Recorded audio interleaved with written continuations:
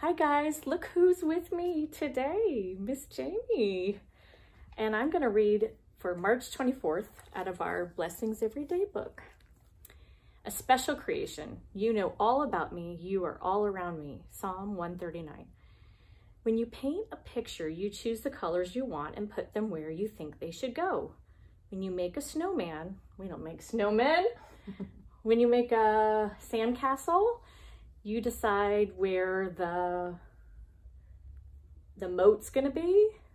I'm changing the words because it said snowman. When you make something, you know everything about it. When God made you, he picked out all your parts and put them together.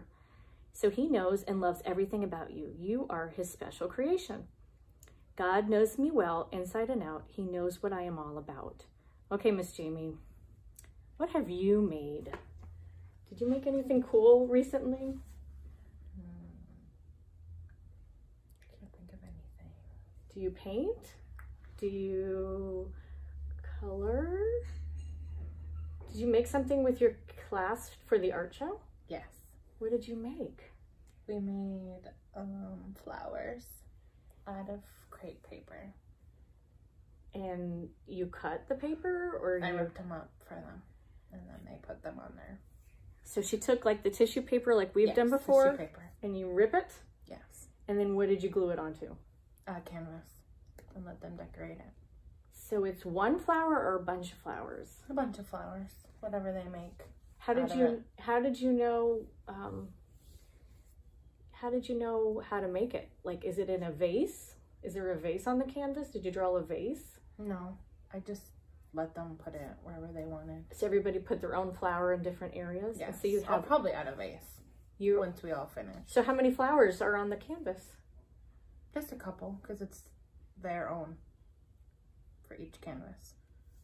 Oh, each person has their own little canvas and they made their own flowers. Yes. Did you make one? No. No, just they did? They did. Did you make something? I thought you made something. You had to have made something. You're crafty. Do you make jewelry?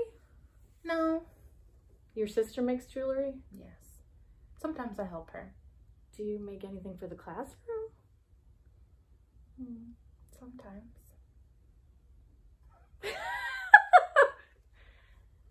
I like to organize, if that's the same thing. Yeah. I like to clean. So how do you know where things are going to go when you organize? Like, what do you organize?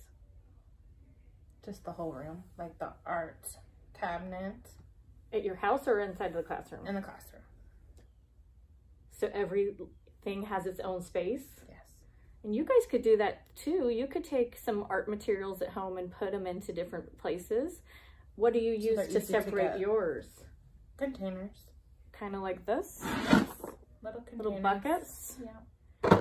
And then do you have pictures on the side that shows what's inside? Mm-hmm.